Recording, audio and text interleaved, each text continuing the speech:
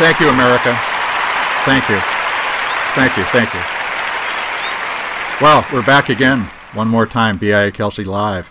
And this week it's me and Abid. We are all alone. The rest of the team is either stuck in traffic or in client meetings today. So we're going to have a conversation about this week's news in local media and marketing.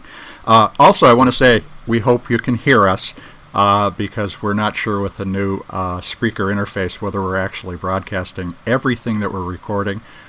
Please let me know if you're seeing a problem.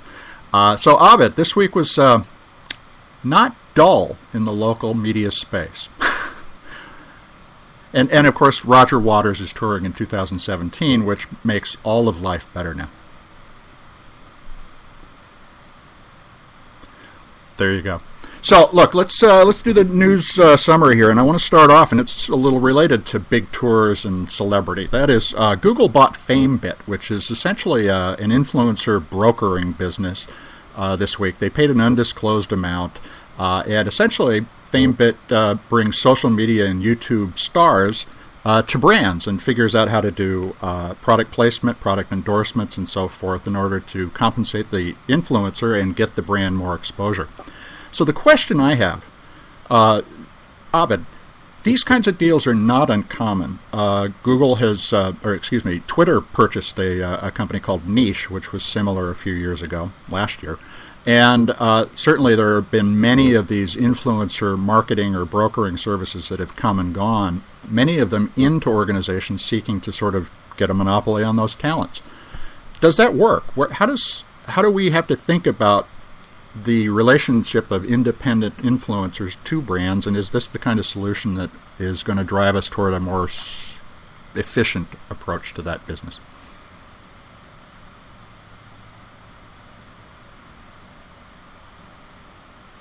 Mm-hmm.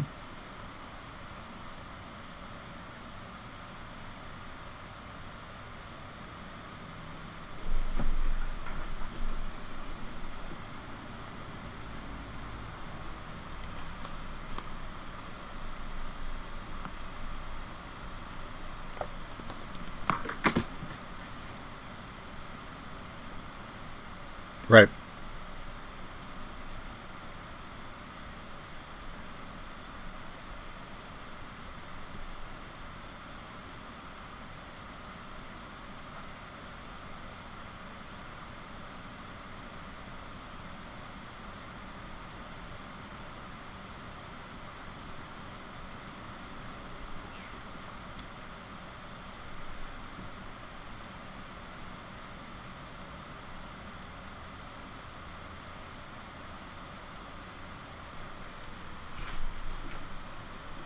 Mm-hmm.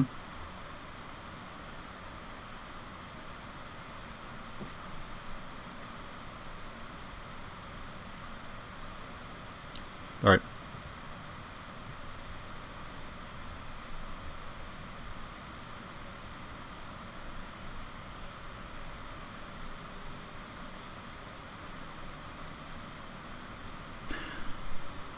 Well, so in terms of the appropriate size for one of these influencers, the market size, that is, these are not deals where you're trying to necessarily reach 40 or 50 million people. That's Beyonce kind of territory. We're talking about something where maybe a locally prominent person, influential on a particular topic, is also of interest to these brands. So what's the biggest, well, no, let me put it this way. What's the average size audience that we should be thinking about targeting with an influencer like that? Does it have to be a small group who knows the influencer? Can it be a bigger group and you help build the influencer? And if that's the case, are you also building brand equity in doing so?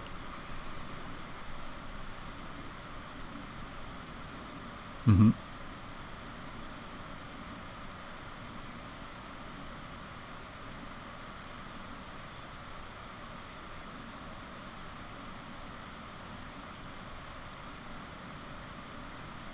Right.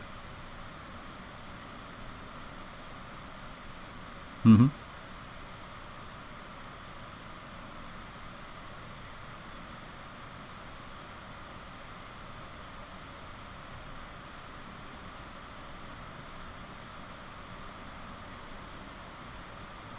Right.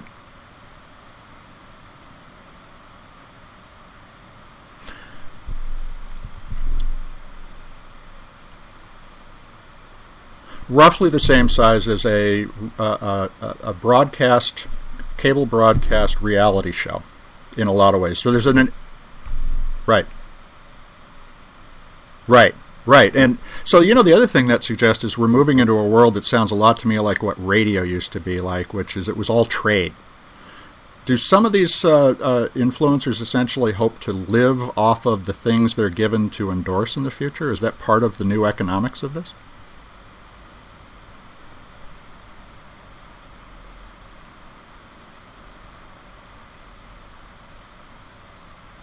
Mm-hmm.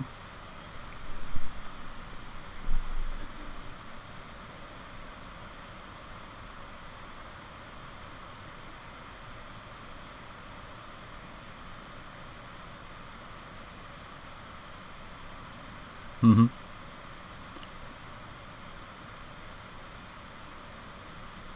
I wonder, though, whether she paid for her car. Right? I don't know. It's just interesting to think about the compensation models. Then we can start to judge whether or not people are really saying what they believe or simply saying what they were paid to say, too. And that's the problem with influence, is it has to remain trustworthy. And so when you sign up with something like YouTube and become an exclusive YouTube personality, does that, in some sense, start to limit your credibility too? There is a real scalability of influence issue that we're talking about.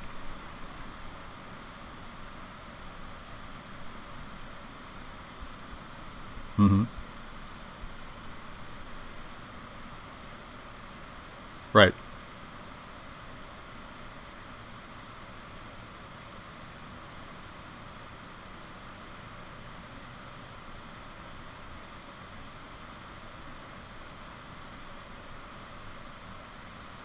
Yeah, in fact, he announced a $35 essentially gold Trump card the other day, and people are getting the Trump card. That's the incentive. Yeah, I wonder whether that kind of influence is scalable, but that's another conversation for another podcast too. So let's move on to the next story of the week, and that is Amazon's Project Como, which is essentially a brick and mortar strategy to put small Amazon pickup and shopping points potentially all over the place. The service is an extension of what they've been doing with Amazon Fresh, which is delivering home services, grocery services for about a year and a half now, and they want to literally be able to allow people to walk in and pick up fresh fruit, fresh vegetables, fresh meat, probably locally sourced. I would imagine they're going for higher margin type items in the store, and I would bet you that these roughly Trader Joe sized curated environments will be filled with impulse purchase items.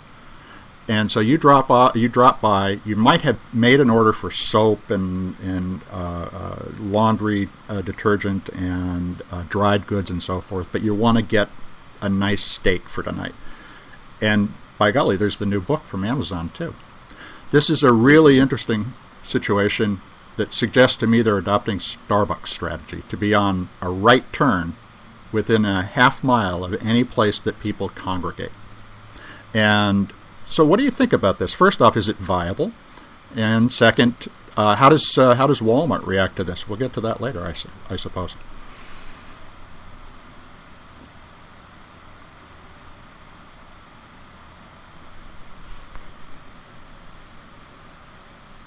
Mm-hmm. Right.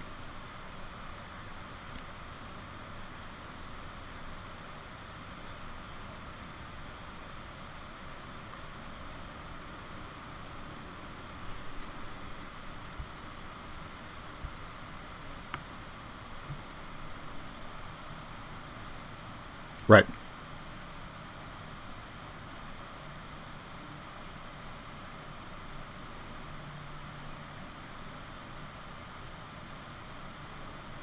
Mm-hmm.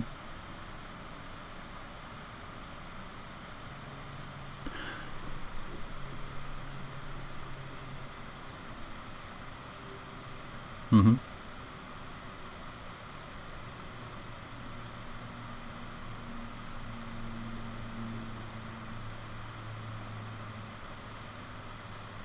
So you're a fresh customer, right? Okay, so they cut the cost. They dropped, I think it was a $299. I made it a $15 monthly fee, which I imagine in another year will be part of Prime. So what's it like, and when you get a delivery, and is it the kind of experience that is going to drive my expectation? I'd also like to go shop physically with them.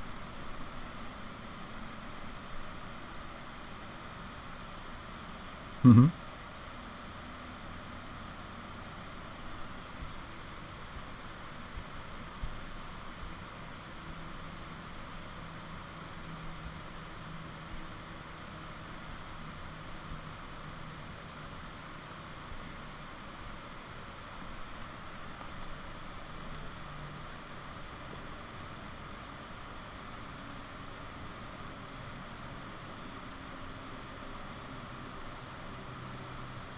Mm-hmm.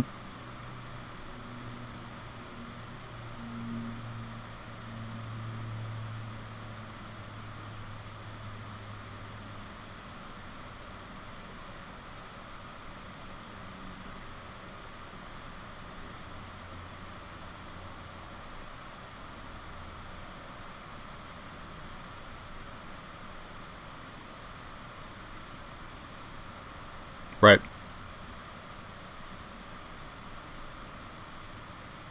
Mm-hmm.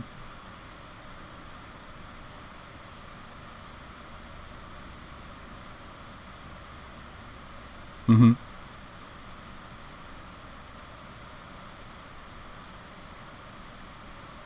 Right.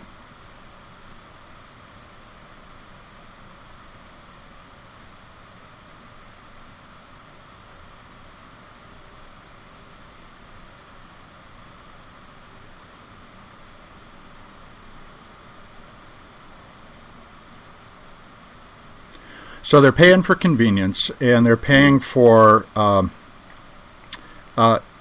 greater choice of certain types of products. So, and going back to the data science aspects of this, they already know the buying patterns down to the individual block within a city, whereas Walmart still is trying to understand who's in its stores in many cases. So this allows Starbucks to do the kinds of small location planning and site selection that allows them to just pick off certain key areas of business that Walmart might be contending for too.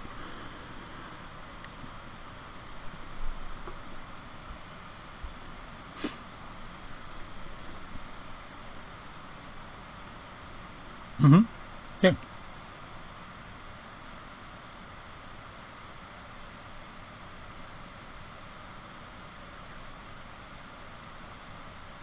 Mm-hmm. Right.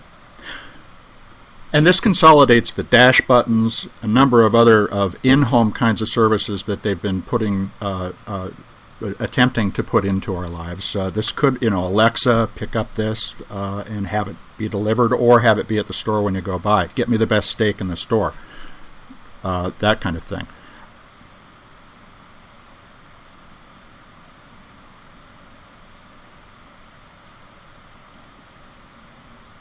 Right. Mm-hmm.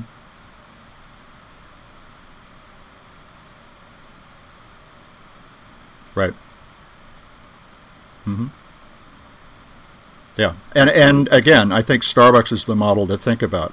Inexpensive locations at first. Now they really invest in the locations, but there'll be Trader Joe's, which are in strip malls, which are using retail space abandoned because Amazon's there in the first place.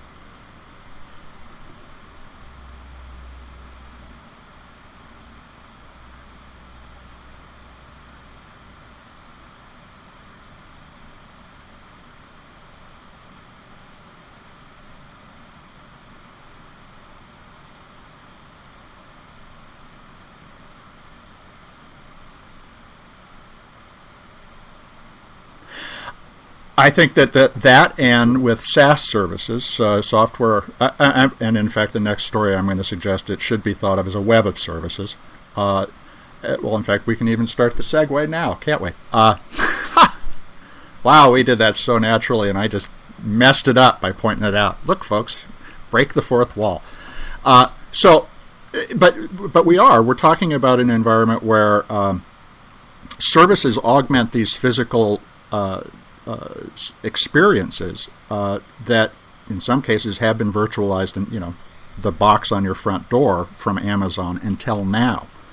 But now Amazon is stepping up to a higher level of engagement. I would imagine and the reason I call out Trader Joe's as the example I would point to is Trader Joe's has people who are there who know the food, who can make recommendations. They are influencers in the store, and I think that's where watching how Amazon has been studying, amongst others, Trader Joe, that those stores are not going to be 7-Eleven-like. Those stores are going to be Apple Store-like.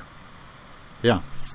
Well, so then this web of services that's going to start to encompass individuals, and I think those individuals are going to be consumers. They might be workers who are aligned with a company because they get a bunch of on-demand services as part of their work experience, is represented by something that Lyft did this week. So they struck a deal with Brookdale Senior Living, which is a senior living home developer.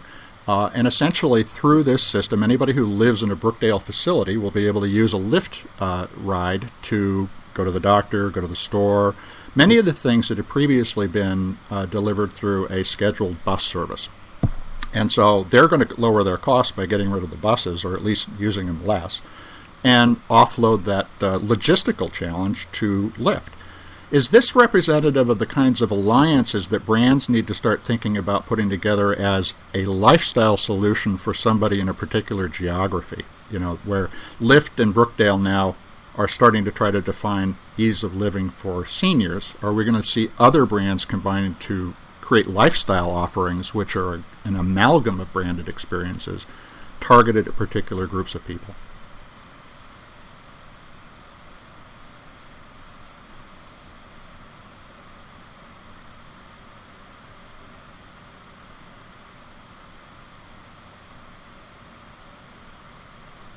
Right.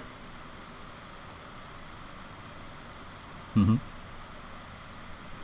Ah.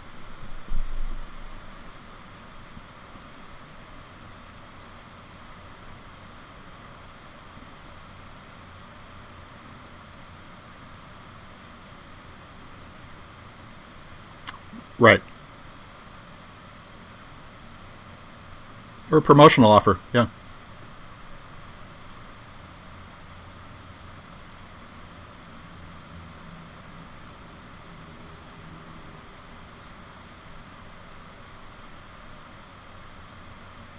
Mm-hmm.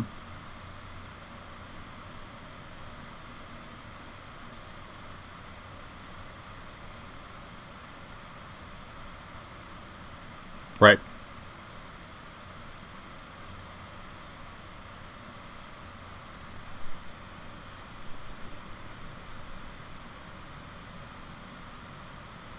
Right.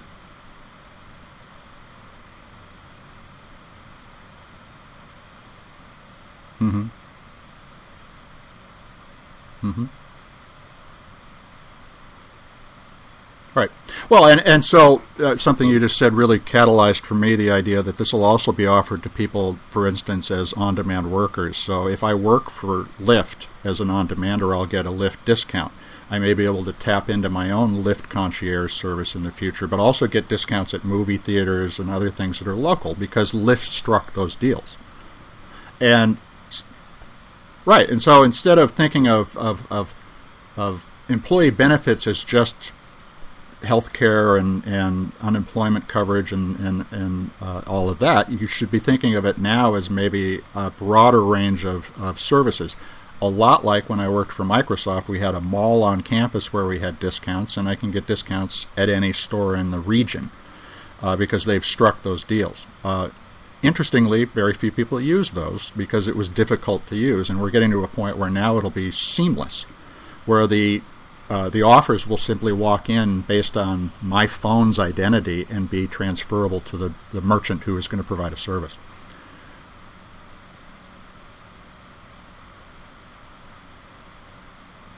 Yeah.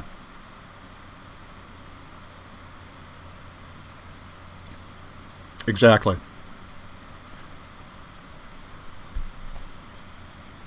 And retention is really the thing, not only for customers, but for the providers of the services as well. So we can see some convergence of different motivations for the same lifestyle experience these brands are offering. Huh. Okay. Well, that's the end of the news for this week. Abid, thanks. We survived the traffic and got here in time, but the rest we will punish. I know. So next week, folks, we're going to be back. We have a guest. We're going to be talking with Yellcast, which is doing a very interesting intent casting launch in Santa Fe. So we're looking forward to that conversation next week, and do join us. And in the meantime, if you have any questions, feel free to send me a mail. My email address is mratcliffe@biakelsey.com. If you'd like to ask questions or talk about being on the air with us, please let us know. Thanks, folks. This is BIA Kelsey Live. That's Abid Chaudhry. I'm Mitch Ratcliffe, and we'll be back next week.